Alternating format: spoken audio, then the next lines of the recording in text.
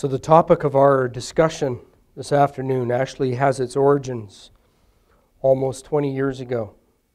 In fact, on April 20th, 1999, the school shooting incident in Columbine High School in Littleton, Colorado, radically transformed law enforcement practices.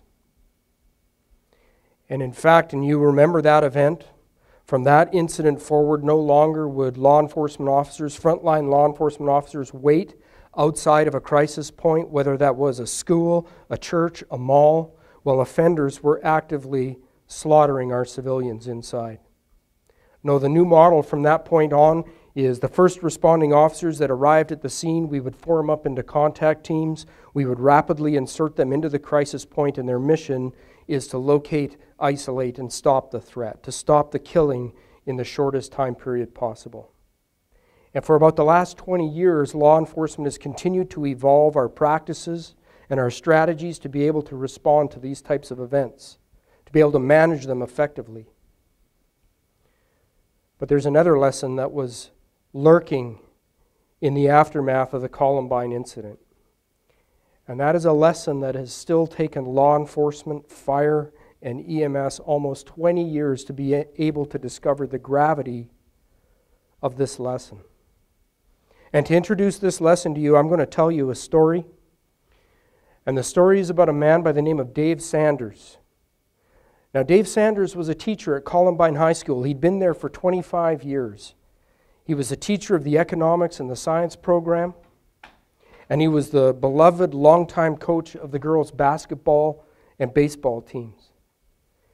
And on that fateful day in 1999, Dave Sanders was in the school close to a very crowded cafeteria when the gunman entered the school and began firing. And Sanders, alerted to the sound of the gunfire and recognizing the significance of that threat, urgently attempted to herd the students out of the cafeteria. And by all accounts, he was able to get approximately 100 students out of the cafeteria before the gunman arrived at that location. And Sanders ran up a flight of stairs to the second floor of the school, and as he was moving rapidly down the hallway, he was struck from behind by gunfire. Hit by 3 rounds, 1 in the torso, 1 in the neck, and 1 in the head.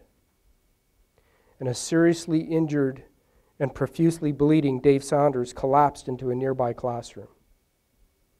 And in that classroom were a number of students and a teacher that were huddled in there, sheltering themselves in place from the danger, and they desperately attempted to give Dave the care that he needed to try to stop his bleeding, while they waited for help to arrive.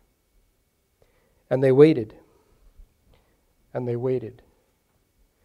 And one of the students in the classroom took a portable whiteboard, and on that whiteboard she wrote these words, "One bleeding to death. One bleeding to death." And she took that board and propped it up in the window facing out, hoping that somebody outside would see this sign and send help. And they did see the sign. And approximately 3 hours later, when the first responders arrived at the classroom, Dave Sanders had perished, a victim of uncontrolled hemorrhage. Now, I want to be clear. Dave Sanders was not the only victim at Columbine that day who would die from potentially survivable wounds as a result of uncontrolled blood loss. There were other individuals who also perished from the same cause. And Columbine is not the only incident that teaches us this lesson. What we find when we look at after-action reports of these incidents, incident after incident, is there is a lesson that is telling us that there is a problem because people with survivable wounds are dying before we're getting emergency care to them. Navy Shipyard, Virginia Tech, Aurora, Colorado. Time would fail me if I were to attempt to list all of the incidents that are trying to teach us this lesson that we need to learn. In the trauma field, they have a number, and it's an important number and one that we should remember, and that number is 60 minutes. Because 60 minutes is what's determined to be the time period for optimal survivability. And what they mean by that is from the time that someone experiences trauma to the time we get them to an advanced medical care facility, that window needs to be within 60 minutes. And that's a very important number to remember. But there's another number that I want you to think about, and that number is 10. Because 10 minutes is the average amount of time that an individual with uncontrolled bleeding will bleed out and perish if efforts are not undertaken to stop that bleeding. And then there's another number, and that number is 3. 3 is the average number of minutes that it will take for someone experiencing massive arterial bleeding to bleed out and perish if efforts are not undertaken to stop that hemorrhaging. So these are 3 important numbers, and I'm going to come back to them again. 60, 10, and 3. Our goal in thinking about the importance of those numbers, our goal is this, that when one of these events occurs, whether it's an active shooter event or a blast event or whatever the cause of harm is that not a single person at that scene will die from potentially survivable injuries before we get them transported to a medical facility. That not a single person with survivable wounds will die before we get them to a medical facility. But in order to accomplish this goal, we need to take a look at something. And that look is our current state. What is the current situation in law enforcement, in emergency response, that is blocking us from attaining that goal? And this is typified by what I call the silo syndrome. And if you've been a law enforcement officer for more than 10 minutes, you understand what the silo syndrome is we have law enforcement agencies that typically we have our training and our practices and our procedures to an event like this, right? We have fire that has their practices and procedures to respond, and then we have EMS with their practices and procedures. But when one of these events happens, all of a sudden what we try to do is we tip these silos and we try to jam them together to hopefully have some kind of an effective interagency response to this event. And more frequently than not, what do we see is we see a very fractured, inefficient, disconnected response that results in a huge delay in getting emergency care to people at the scene. We'll take a look at what happens when one of these events comes in. Well, typically the very first thing when an active shooter event occurs is we will deem the whole scene around that crisis point a hot zone, right? A danger zone. And the only resources that we will send into that zone are armed law enforcement officers. And that makes perfect sense. But while that event is occurring, what we have inbound is massive amounts of resources from fire, EMS, and they will stage in a safe zone on the outside of that perimeter, and they will wait. And they will wait until law enforcement deems the scene safe, at which point they will enter and attempt to do casualty care of the injured people. 60, 10, 3. Do you see where I'm going? This is a race against the numbers. We have to look at what is a response that we can adjust and have a better outcome to these types of events. And what it requires is a paradigm shift. In law enforcement, we need another radical paradigm shift, and we also need it in fire and EMS in how we respond to these types of incidents. And that paradigm shift requires 2 fundamental principles that I want to talk to you about. The first one is unified command, and the second is the deployment of rescue task force into the crisis point. Now, I could ask each one of you in here what your definition of unified command is. And what I know I would get is as many varied answers as there are people in here. But unified command is extremely simple. We don't need to overthink this. Unified command is simply this. It is the physical co-location of the frontline responders, frontline supervisors from each of the responding agencies. The physical co-location typically of the police sergeant, the police supervisor, the battalion chief, or the fire captain, and the EMS supervisor coming together at the same location, looking each other in the eye, communicating face to face, and beginning to solve complex problems for this situation. We establish incident priorities. We establish agency priorities. We'll create perimeters, staging areas for resource access and egress zones. And one of the first priorities for unified command is to establish hot, warm, and cold zones. A hot zone is simply this. A hot zone is that area where we know that there's an active threat, or we believe there to be an active threat. It's a zone of danger, and the only emergency responders typically that we will send into a hot zone are armed law enforcement officers. At the other end of the spectrum, we have the cold zone. And the cold zone is that area where we know there's no threat. Perhaps it's been searched, it's been cleared, it's been contained, but we know there's no threat in the cold zone, and any emergency responder can operate freely and safely in the cold zone. But now between the hot zone and the cold zone, and this is where a radical shift needs to occur in law enforcement, is the unified command needs to establish a warm zone as soon as possible.